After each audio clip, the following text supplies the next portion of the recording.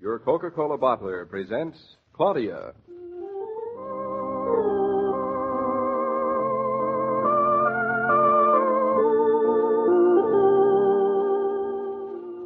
Claudia, based on the play and novels by Rose Franken.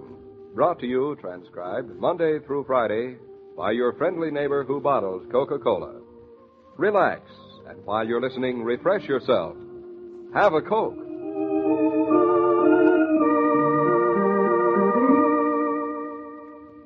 And now, Claudia.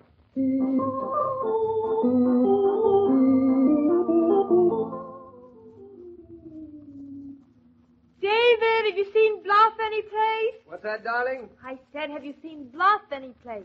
Oh, he's not underfoot here. I thought he was in the kitchen with For you. once, he isn't nosing around the icebox. I figured he was helping you shave. I've got his breakfast ready, but I can't find him. What are you feeding him? Soft-boiled eggs? Think I'd let him take eggs out of your mouth? He's getting 2 pounds of steak. Steak? Mm-hmm. He's taking that out of my mouth. I'll take the egg. Here, Bluff, come on, breakfast is ready. Honestly, I don't see how a big dog like him can get lost in a little apartment like this. Here he comes. David, he's walking on 3 legs. Well, I'm walking on 2. Any objections? Yes, he's got 4. He's letting one go to waste. I don't think he looks well. How can you tell? Well, his eyes look feverish. You're imagining things. They do, especially the left one. And look, he's still walking on 3 legs. Might be that left front paw that he hurt in his accident last week. Yes, that's the one. But he was all right yesterday. It all healed up beautifully. Come over here, boy. Come on. Come on, let me see the paw. Come on now. This isn't going to hurt. Papa just wants to look. It's kind of warm. It's not warm. It's boiling. David, feel his nose. Stop saying and tell me. David, you're impossible. Well, feel it yourself. It's boiling, too. It's all dry. David, I told you he was sick. Your instinct told you. My common sense tells me. It's 2 different things. But it's the same dog. What do you think's the matter with him? I don't know. Something he ate. No, not something he ate. I go to the best butcher in the neighborhood. You think he has a cold? Looks to me as if his paw that's bothering him. See how he's licking it? He's trying to tell us something, David. Oh, it's awful not to be able to understand. Now, darling, there's nothing to get excited about. There is. There's everything to get excited about. Oh, David, let's not just stand here. Let's do something. Look, Claudia, dogs and cats and other animals aren't like people. They're quite accustomed by nature to take care of themselves. But they don't take care of themselves. They go off into the woods and die. David, do you think that Bluff thinks that under the bed is the woods? I don't think so, darling. And if so, he's out of the woods now. I think he may merely have gotten some kind of infection in his paw. Not around here. There's no infections around here. I keep the apartment spotless. You've taken him walking, haven't you? You know, I always thought dogs ought to wear shoes. How can they expect not to get infections running around on the street with their bare feet? David, what are we going to do?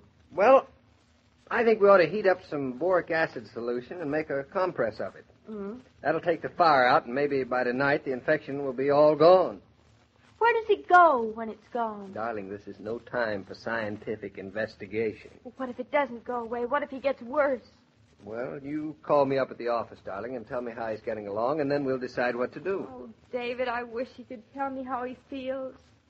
Fluffy, old boy, I'm going to take good care of you. You just wait and see now. Before you know it, you're going to be all well and running around on 4 legs again. Now, come on, you just lie there. Put your head down.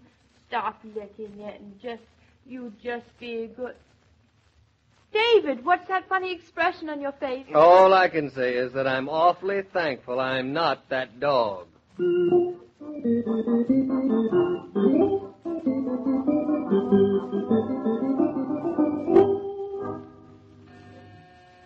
Killian and Norton. Oh, say hello, Mrs. Norton. Mr. Norton, it's Mrs. Norton on extension 1. Hello, darling. How's everything? Yeah. He chewed the bandage off. Well, darling, I think we ought to take him to a hospital. But That's what hospitals are for. If you were sick, you would want to be in a hospital, wouldn't you? You wouldn't. No, you're different. No, I don't think Bluff is different, too. I'll tell you what you do, darling. You put Bluff in the car and pick me up here, downstairs. Right. And, darling, just one thing. Drive carefully. Remember, you don't like hospitals. Oh, Lottie. Lottie, come in here a minute.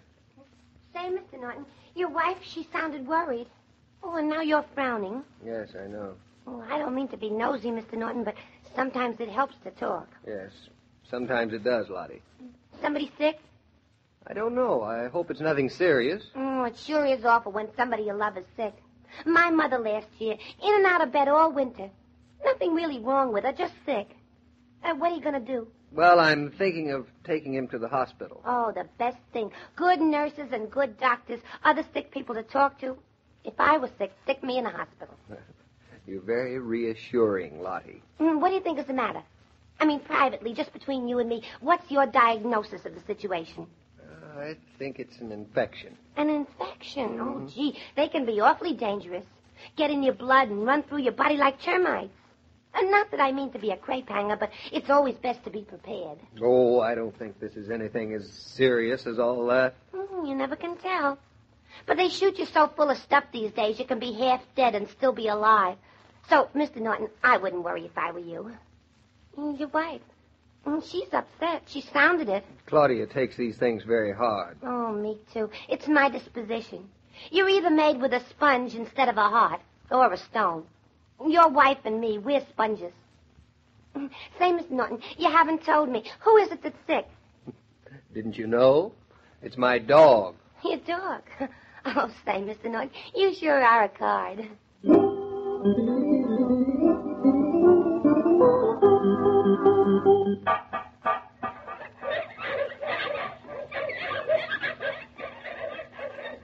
It even smells like a hospital.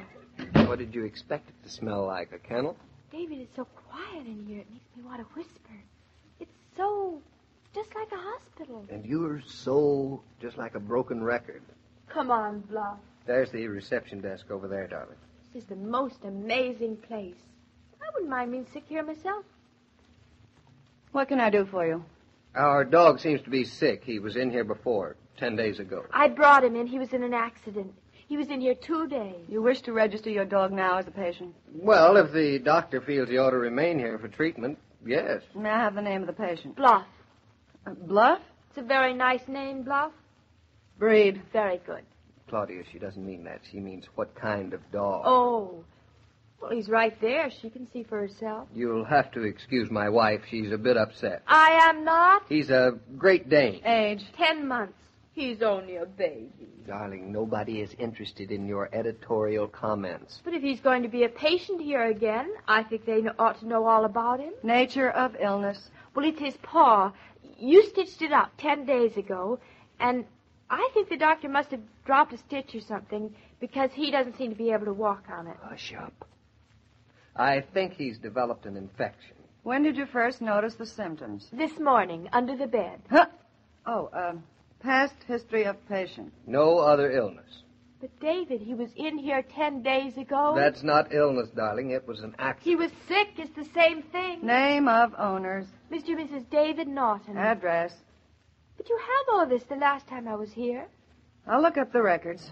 Now, if you'll take the patient into the reception room, Dr. Mixell will be right with you. I had Dr. Hicks last time. Dr. Hicks was in the accident room. Oh. Dr. Mixell takes ambulatory cases. Well, he isn't very ambulatory. He's only ambulatory on 3 feet. Now, come, darling. You too, Bluff. Come on, boy. Into the reception room. He's to be glad he's in the hospital. Most sick people are. Here's the reception room. Very nicely furnished, isn't it? They get the best dogs in New York City. They're certainly putting on the dog. David, look at that painting. Oh, I think it's mean to have it fruit. Should be a bone. A bone? I think that would be meaner. Oh, poor Bluff. Now, just relax, Bluff. Everything's going to be all right. Here, Bluffy, Bluffy. Why, David, he's licking my hand. Here's the doctor now, Doc. Well, Mr. Norton, Mrs. Norton. Oh, Dr. Mixel. That's right. And isn't this the patient here? That's him. Well, fellow, what's the matter? Huh? It's his paw. The doctor can see that, darling. Well, he was asking Bluff, and Bluff can't talk, so I answered. Feverish, inflamed. Looks like a rather serious infection. However, it seems to be localized. Is that good? Mr. Norton, I suggest you leave the patient here. We'll have to give him a blood count, various other analyses, and, of course, the necessary treatment. How long do you think he's going to have to be here? Darling, how would the doctor know? He's just seen Bluff for the first time. Is he very sick? He doesn't seem to be very sick. However, one must never be too hasty in a judgment. Do you wish the dog in semi-private, private, or ward? Private, of course. I don't think that's necessary, Doctor. I think the ward will do fine. David, don't you want the best for him? Well, Lottie said sick people like company. Sick dogs do, too, and unless, of course, Dr. Mixel, you think he needs absolutely quiet. Not at all, not at all. I think he will get along just fine in the ward. We are very fortunate we have the bed space for him. All hospitals are so crowded these days. Yes, aren't they? When will we be able to see him, Doctor? Visiting hours are from 9 to 10 in the morning, 1 to 2 in the afternoon, and 6 to 8 in the evening. Well, we'll come in this evening. Can't I wait here? I'll be awfully quiet. And maybe you'll let me see him before then? I'm afraid that's not possible, Mrs. Norton. You see, the routine of the hospital must be observed. Yes, I understand. Well, come along, Bluff. We'll see what we can do for you. Goodbye, old Bluffy, old boy. Be good. Think of me. So long, old boy. Take care of yourself. Goodbye. We'll miss you. Come along now, Bluff. We'll go right up to the laboratory. Goodbye, Mrs. Norton and Mr. Norton. That's right, Bluff. Don't step on that sore paw. David, it's so sad. I know, darling, but he's going to be all right. Oh, David, I hate to leave him here. It's just like leaving a relative. Well, we'll come back this evening. Oh, David, don't you ever get sick and go to a hospital? Bluff and I just couldn't stand it. Oh, darling, you'll never let them lead you off like that, will you?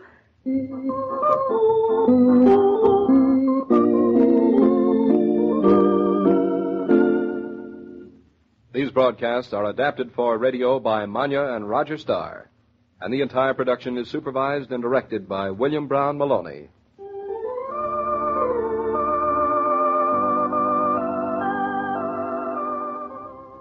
What is it that makes some homes so inviting? Isn't it usually a feeling that you're never putting the hostess out, that she's glad to see you any old time? She doesn't go to any trouble, simply steps over to the refrigerator and brings out a tray of ice-cold Coca-Cola. But that simple gesture says, better than words can, how nice it is to see you. Pause and refresh yourself.